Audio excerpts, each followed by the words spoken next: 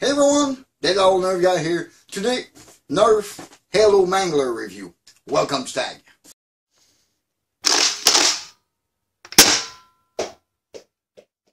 This Nerf Halo Mangler, this is like kind of a few series from Nerf that I skipped because they have so many with so many blaster and so many blaster reskins. But basically this one, I had no idea what it was. I skipped it completely. And I just crossed it going Christmas shopping. It was pretty much inexpensive. That's why I decided to take a look at it. And I realized it was a Disruptor reskin. I'm not that much of a Halo player. I mean, I had my glory days on Halo 2 and 3, but not anymore. So let's not lose any more time. Open this baby and see what it's all about. This Nerf Mangler look quite bulky because if it is, as I think it is, a Disruptor reskin, this is a huge box. A very, very huge box. Looking at the back, come with 6 dart, as expected. This is kind of a big blade thing. Hopefully it's going to be foam, because if it's plastic, I don't see a lot of field accepting this blaster, but I can remove it, worst case scenario. I have no idea how it primed. I kinda hope it's not that little thing, but I'm worried it's gonna be. No idea if there is slam fire on this thing, and apparently there is a game add-on in this box. So we'll see. Let's unbox this blaster. I'd feel like a proper unboxing on this one. Ooh, okay, yeah. It is gonna feel like proper unboxing. Okay. Oh. And it's that huge. With the nice UNSC instruction. And what's that? Something in the bottom. Okay, assembly required. Okay, I get the box now. Yeah, it's a Disruptor. It seemed to have slam fire at first try. This is plastic, very flexy, but still plastic. You can probably bash someone very hard with it. Wow! They have little film to protect the paint and the silver, which my Mando blaster didn't have. That's something. I mean, this feels more collectible than that Mando blaster. The darts are quite nice. Silver with red tip. I kinda dig it. But they are the usual Nerf darts. They're pretty much all crooked when they come. Probably because of the style of packaging. And this... oh, the side of the drum. I have no idea what this blaster is in Halo. I don't think it was a thing back in Halo 3. Where do I... oh, there's a hole here, pretty simple, I guess. Yeah, you push it there, and then, oh, and you kinda, yeah.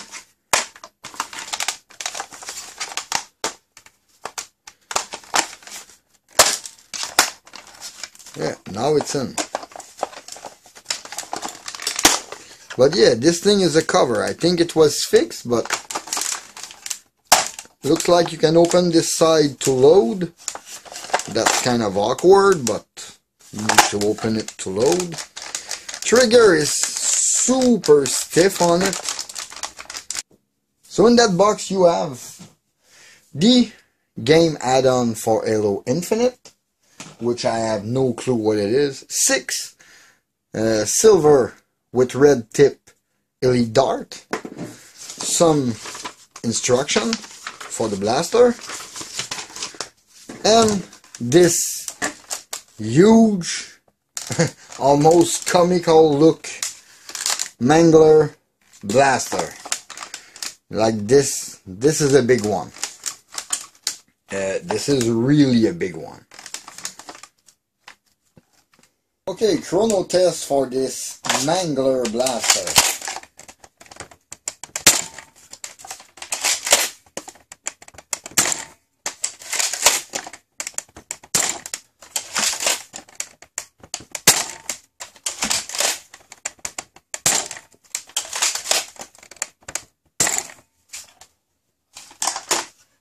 That's good, that's good. Let me put a few more through it.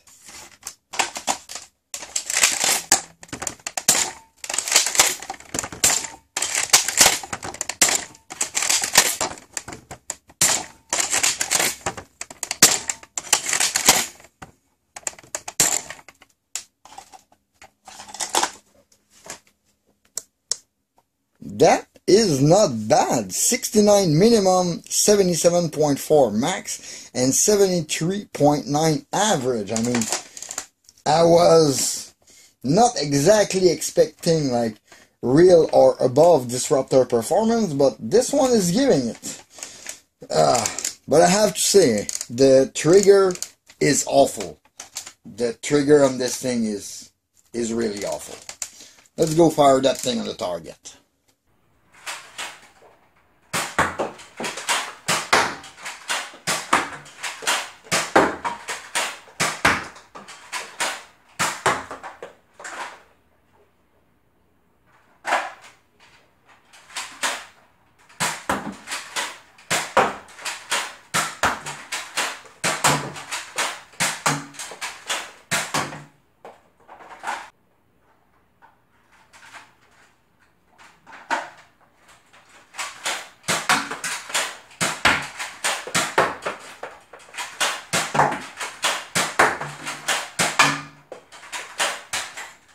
The Nerf Halo Mangler.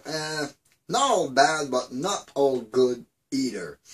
To summarize everything, this is basically a strong arm disruptor reskin, reshell, with some game aesthetics to them and a weird reload principle, because you need to open this, reload, turn your cylinder while you reload, then close it, and the priming.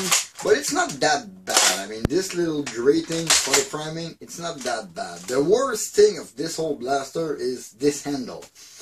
I got very small hand, okay?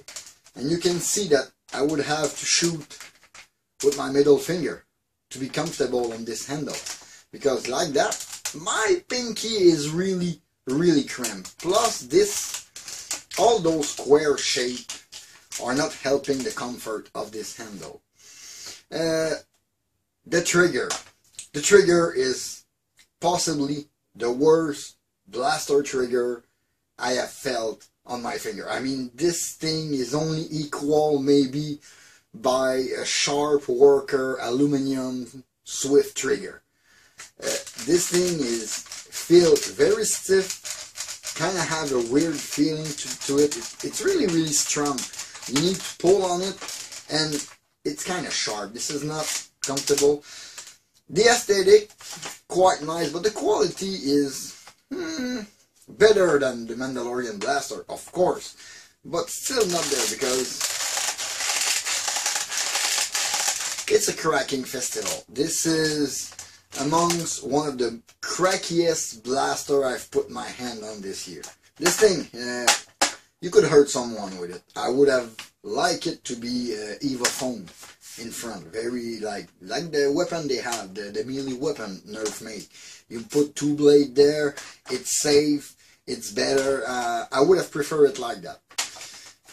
As a blaster, it is rather good. I mean, how wrong can you go with a disruptor that got slam fire? I mean, that is great. But for the rest, the ergos on the blaster, and I don't know, the kind of crackiness doesn't please me very well. To note, there is one rail on it. Maybe you would like to put a scope or something, but that's about it. But for the rest, blaster wise, it is really performant for Nerf blaster, but I think you would be better with a regular disruptor instead of this. But at $9, it was worth it. Like, how wrong can I go with a disruptor strong arm reskin for that price? And that's about what it is. Next up for this blaster is gonna be a mod. That's it for this video. In the meantime, you can always follow me on Facebook and Instagram at @thatoldnerdguy. Please leave a like and comment, subscribe for more content. Don't forget to hit that bell to stay notified for my latest video, and don't forget to go leave your comment on my prophecy giveaway video. This way you're gonna have a chance to bring this baby home. This was Dave Fatag. Thank you for watching. See you next time. Bye.